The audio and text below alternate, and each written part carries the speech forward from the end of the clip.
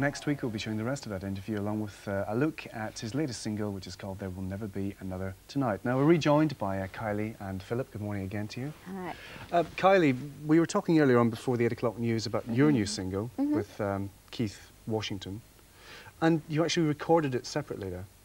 Yeah, it was in Ebony and Ivory.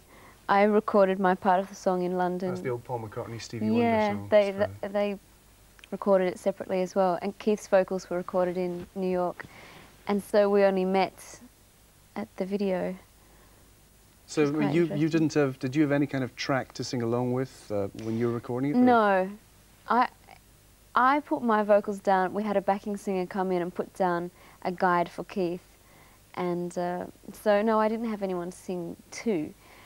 And I think if it was a song where you're singing lovingly into someone's eyes, you know, saying I love you, maybe that would be a little more difficult than if you were with me now.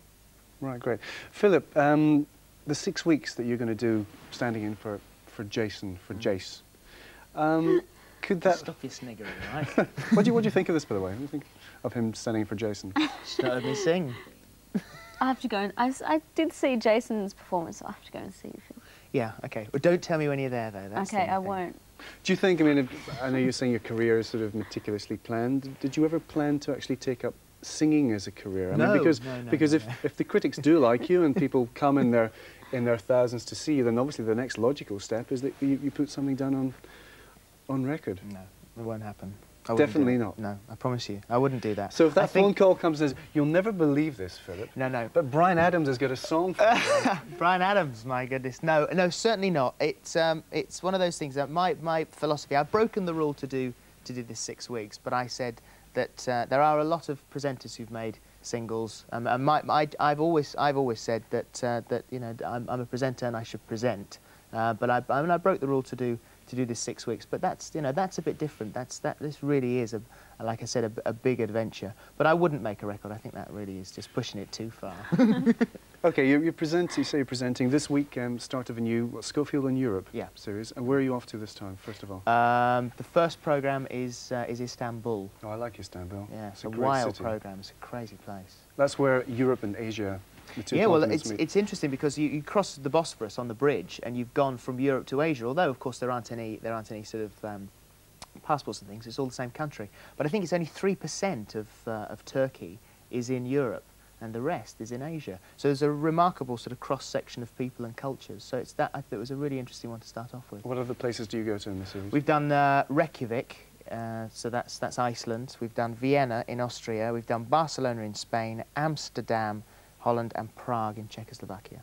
Nice job if you can get it, isn't it, really? Not a bad summer. I had a good summer. Yeah, Kylie, when you're on tour, do you get a chance to go out and see much of these places that no doubt Phillip was filming? No, unfortunately. That's one of the trials of success, I suppose, isn't it? You actually can't go out. Or do you dress up? Do you sort of put a disguise on to go out? I guess in England, certainly put a hat on, scarf on, or glasses, which actually most of the time doesn't really make too much difference. I don't know how people do it. It's like, there she is. I mean, I hardly recognise myself. Those new teeth of yours work really well, though, don't they? Those great big sort of teeth at the front, they work really well. Really good. I've tried the glasses with the nose and the moustache all in one. I find that's a good one as well. Very subtle little sort of disguise. Yeah.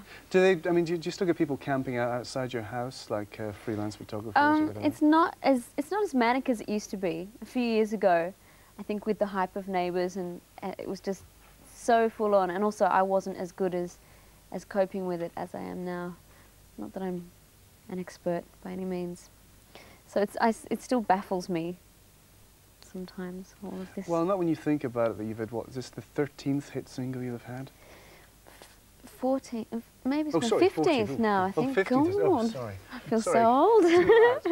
Well, that's why, you see. I mean, you've never had a flop yet, have you, really? No, no. Well, that joy is still to come. Stay with us for the time being. Thanks, Helen. It's 12 minutes to 9. Now then, a rock musician who's been trying for more than 30 years to make a hit record will finally be rewarded today when he's presented with a national award, not for his music, but for trying so hard to become a star. Singer-songwriter Les Payne has had more than his fair share of bad luck over the years, but it never put him off trying to make the big time. In a moment, we'll be meeting Les, but first, Louise Bevan went to watch him rehearsing in his home county of Buckinghamshire. It's more than 30 years since Les Payne made his stage debut. He's been singing ever since and has written more than 500 songs. He's also released 9 records and will tonight clock up his 5,100th performance. Yet at 48, he's still waiting to be discovered. Les Payne is an almost success story. He almost had a hit on several occasions. Yet for years, bad luck seemed to follow him around. In 1974, a promising first single sank without trace when the 3-day week caused a shortage of vinyl. Then another disaster in 1982. Les released an anti-war song, but the Falklands War broke out and radio stations refused to play it. Les has a crowd of faithful fans. I think he's a very talented guy. I think some people get the breaks. Maybe Les's time has finally come. If not, Les won't worry. He'll just carry on his nightly performances at local pubs and clubs and says the day he fails is the day he's forced to find a day job. Good stuff. And Les joins us now. Good morning to you. And we actually have this wonderful award here. Here we have. Oh, I haven't seen it. Shining away. Could I ask Mr. Schofield to present this wonderful award? This would be a great honour and a privilege. This is a fantastic story, and this is obviously very well deserved. So thank you very much. Well Stop done. laughing.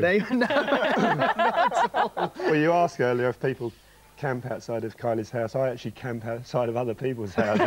That's how rough it's been. Well, Les, it's really good to see you. Thank you. But you really have had such a lot of bad luck. I mean, it's really had. When really was the first sort of major setback, do you think? Well, everyone's saying I have a lot of bad luck. I think I have a lot of good luck as well. But I mean, I had a record of the week in '74 with Johnny Walker, who I've always admired. Yeah, still brilliant do. DJ, he's great. It was a record of the week, so suddenly everything happened. I had a lot of play. I sold about 3,000 in a week, and RCA actually brought out this single and just did 3,000, which they tend to do with the new artists. And it sold them all, and then the miners went on strike and brought the Ted Heath government down. Yeah. We went on a 3-day week. Oh, no. There was an oil crisis which caused a vinyl shortage. And you couldn't buy my records. Oh, you stop laughing. No, I shouldn't laugh, I know. No, but it is funny, and I mean, I actually... No, but I wanted the humour of this to come over because, see, I've done for many, many years. How many people out there can say they love doing what they do for a living? That's very true. I love my job. That's very true. And although I gig in pubs, and that's why I've done so many gigs, because the money's lousy, I mean, I do 300 gigs a year. 300? Yeah, and when you hear sort of superstars on television saying, hey, I've got 20 this year, I don't know if I'm going to manage it. It actually does make me laugh, because I do my own roadieing as well, you see. Good grief. That's what keeps me fit. But the thing is that it's not to do with making it. I love music, I love writing, and I've learnt my craft. I know that I've got a good album out at the moment. Yay! Well done, good for you. It's called 47 Summers, and the reason the title is because... Did you do that all yourself? Yeah, and you brought and that that's out me on from a yourself? baby right to now. Right. I was never good looking. Oh, I don't know. And the thing is that I haven't got distribution on this, folks. And that's the problem again, you see. If 100,000 people wanted this tomorrow, which I'm sure they're starting to clamber now, I would absolutely. they'd have to come to my house to get them, because I've just got them in the back of a trunk, you know.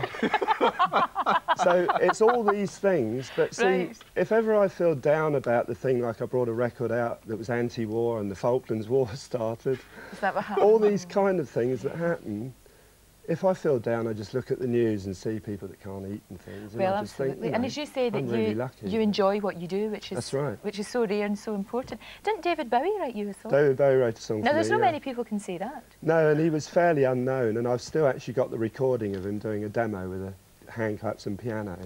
And he actually changed the lyrics of the song when he did it. It came out on Ziggy Stardust. Was that Star? The song It was Star, yeah. But it used to start, if someone had the sense to hear me, if someone had the time to see. Oh, Dave and I are friends, you know. But see, I also... Yeah, we do. But I worked in the British Legion in Princes Risborough. A lot of people won't know where that is. with an unknown singer called Peter Gabriel and the drummer called Phil Collins, you see. Because I was around when they started. And the thing everyone's saying about age, the reason this is called 47 Summers, I've had to cross all these out because I'm 48 now, is everyone thinks if you're over 20 in this business, you're dead. And I still leap up in the air, and I'm a musician, you know. Yeah. So it's that energy that's kept me going. But there are a lot of bands that still kept going, that are over. I mean, look at yeah, Stones. I think it's acceptable if you've made it and Right, you're old. right. But when you're starting, it's a joke. But you know, the weird phenomenon of rock music is that they never told people like B.B. King to pack in. That's true. And that's what I grew up on, all the old black blues and stuff. They don't tell Frank Sinatra to pack in.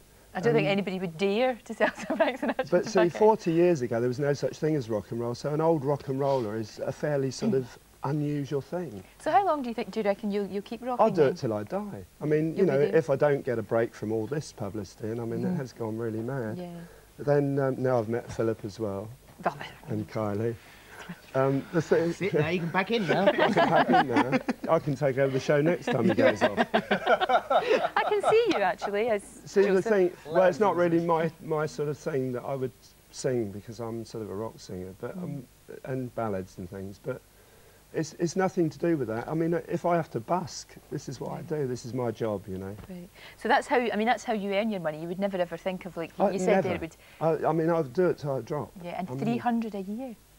Around from 1980 to 1990, I did between 250 and 300 a year. Cool. And from 1970 to 1980, I did very similar, but for no money at all, because I was doing things like Hammersmith Odeon and all the big gigs that are great to tell your folks, you know, and say, hey, guess where I'm playing?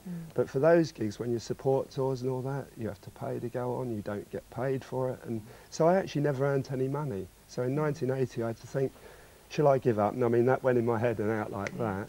Yeah. And I thought, no, I'm not going to. I've got to actually, you know, keep going. So I went back to square one and started doing duos and solos around the pubs.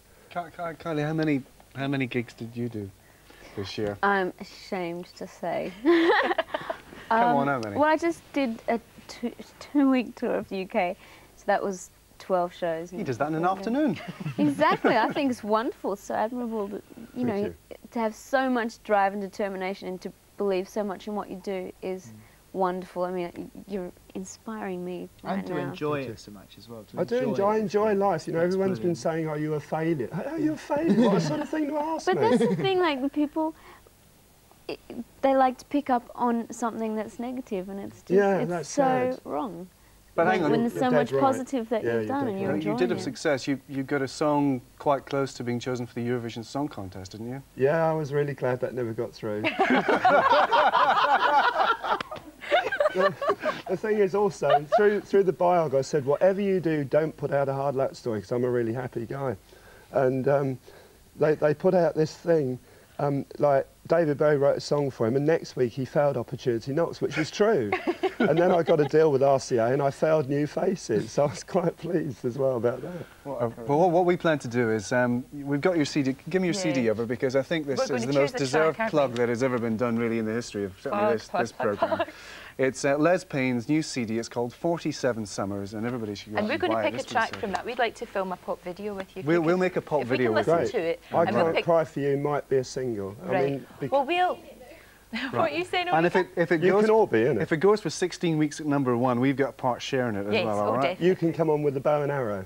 No, but we'll do that. That'll be good fun. We'll make a video with you. That'll be good. Lovely. Yep. Okay. What are you doing, Kylie? What have you got planned coming up? Anything anymore? I'm doing some promotion around Europe, and then I'm going home for Christmas, so I'm really excited to be getting home for the summer and see my family. Have a good time. Philip's going to be busy over... when do you take over? When does it start? January the 13th. Yeah, and I've got a singing lesson at 10 o'clock. Les can probably give you one. And I've got to go because I've got a gig. Fabulous. Brilliant, brilliant. Thanks very much indeed. Good stuff. Good to see you. Great. Now then, next Tomorrow, guest. Tomorrow, go on then. Well, your favourite, isn't it? It's Clive James. It is Mr. Clive James. We're looking forward to that, are we not? And also Hollywood actor Tom Berenger, who's a new film out with Greta. Is it Greta Scacchi or Sacchi? I was getting mixed up with Sacchi and Sacchi. Greta Scacchi, is it? Greta Scacchi. It's called Shattered. Yes. Right, now we'll have a look at the weather with Ulrika. Good morning to you. And you want to star in Les's video? Yes, we'll only make the video if I can star in the video. Right. Even if I just have a camera roll walking on and off. I think we can arrange this. I'm sure, a small arrangement. Picture of Suffolk sent in to us by John Pike. Thanks very much from that. Weather-wise, it's not very pleasant. Having just popped my head outside,